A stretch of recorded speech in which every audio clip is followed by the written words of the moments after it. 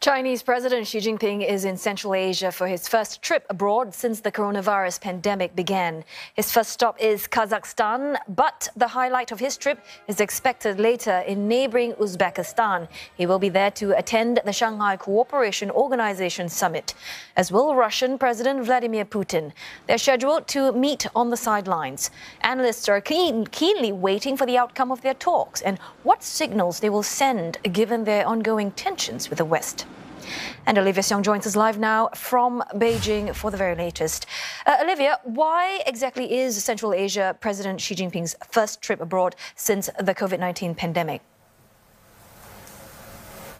Well, the signal here really is that China is ready to get back to in-person diplomacy at the highest level, with President Xi making his first overseas trip in more than 2 years since the COVID-19 pandemic began, but also that China is keen to bolster ties with Central Asia, given the tensions that it's facing with the U.S. and the West. Now, key here is that Mr. Xi will be attending that SCO's Leaders Summit, with Chinese state media saying that Mr. Xi's trip will help to bolster cooperation between the member countries. Analysts also are saying that this will cement what is seen as the SCO being an organization that acts as a counterweight to Western-led organizations, especially as China has seen and viewed the U.S. as trying to shore up support among its allies to counter China's rise. Also, as we are expecting to see more countries gain membership to the SCO at this meeting. Now, China also no doubt has economic interest in Central Asia. We're talking about projects in the region. In fact, it was in 2013 that President Xi himself announced this Belt and Road Initiative, which has been his brainchild. And the timing of this whole trip is significant, as China's foreign ministry has said that this is the most important event of head of state diplomacy on the eve of a key Communist Party Congress that's to take place here in Beijing next month. And that's that twice-a-decade meeting. We are expecting to see President Xi get an unprecedented third term in power as party leader, but also a major leadership reshuffle. And so analysts are saying that with Mr. Xi making this trip abroad at this particular time, it's a sign of his confidence in the domestic situation and his position here, but also an opportunity for him to show off his influence and leadership, given the pressure that China is facing in the international front. That's right. And on top of that, all eyes will be on the Chinese leader. He is expected to meet his Russian counterpart this week. What do you think is President Xi looking to achieve from these talks? Well, observers will certainly be watching these talks very carefully, given what is happening.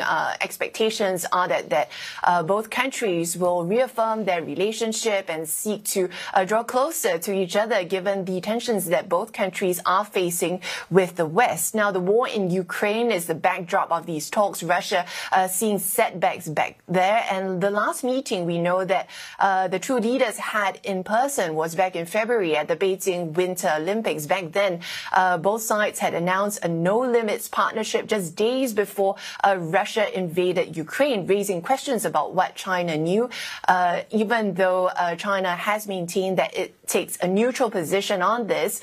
China has refused to condemn Russia's actions and has spoken out against sanctions that have been placed on Moscow. Ahead of Mr. Xi's trip, we had also seen China's third-ranking official, Li Zhanshu, make a trip to Russia, in which he said that he understands and supports Russia's the situation in Ukraine for Russia, and also reiterated China's stance, Russia's stance rather, that it was the U.S. that was causing the tensions and threatening Russia's national security by expanding near Russia's borders. And so we see that, China has continued to walk this diplomatic tightrope in trying to maintain its relationship with Russia, but also it has been pleased that Russia has stood with it against the U.S., for example, over touchy issues like Taiwan, with Russia speaking out against U.S. House Speaker Nancy Pelosi's controversial visit to the Self-Ruled Island. So certainly these talks will will be closely watched as to how President Xi will handle what will be one of his first most important face-to-face meetings with his Russian counterpart. Many thanks for that report. CNA's Olivia Seong speaking to us live from Beijing. And now our correspondent Rosie Burchard is in Samarkand, Uzbekistan, where the Shanghai Cooperation Organisation Summit is taking place, and she joins us live. Rosie, leaders set to hold their first in-person talk since 2019. As our correspondent just said, backdrop, what's happening in Ukraine. Now, the war in Ukraine likely to dominate these talks. Well, the city of Samarkand is gearing up to host these world leaders. There's a strict security situation going on. There are police all over the city. Public transport has been shut down and many roads have been closed. And that is because a series of world leaders, including Chinese President Xi Jinping, including Russian President Vladimir Putin and the Indian leader Narendra Modi, will all be descending on this city in the coming days. Now, you spoke there about Ukraine, whether or not that would dominate the agenda. Well, I think what we can say is that Russia would like to see some more support from these other leaders when it comes to its ongoing invasion of Ukraine. As Olivia mentioned, China has, for example, not condemned Russia, though it hasn't shown any sort of explicit support. And that's more or less the situation with a lot of these Shanghai Cooperation Organisation countries, and not least the Central Asian countries like Uzbekistan, which are somewhat caught in the middle here. Not only are they geographically right between Russia and China, they also have this potential fear that if Russia were to set its sights beyond Ukraine, one of these countries, for example, Kazakhstan, could be next. So these countries, many analysts saying, are trying not to annoy Russia, trying not to step out and condemn Russia or criticize it, but also not go as so far as to support Moscow. Now, there are other things on the agenda here. There will be lots of talk of regional cooperation, for example, on security.